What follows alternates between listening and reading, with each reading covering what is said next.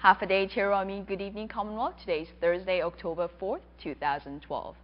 Fourth day of the impeachment hearing, details emerge on events that occurred 2 years ago.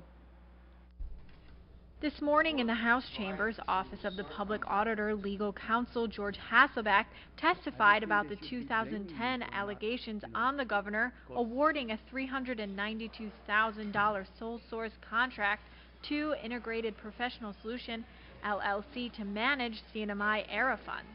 I can simply point out the facts and say to you that yes, this contract violated CNMI procurement law.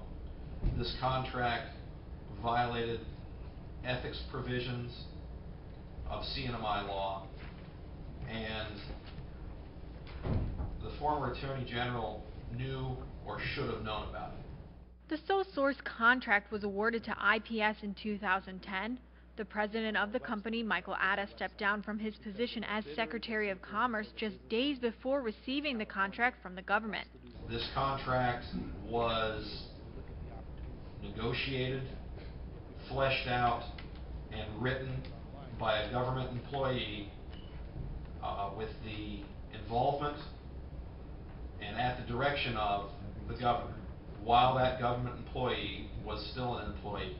Hasselbeck points out other flaws within the contract. This is also contrary to the rights of others because, as some of the panel members pointed out, I'm sure there are other people who would have loved to have bid upon this project. Impeachment Specialist Committee Chairman Joseph Guerrero says the documents, videos, and testimonies that the committee has seen and heard are very revealing. I think that there is proof of what, and evidence of what we're alleging.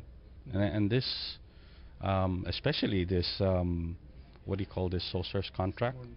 It's very clear. We have two reports, two investigations, both reveal and conclude with the same findings that it was a violation of law.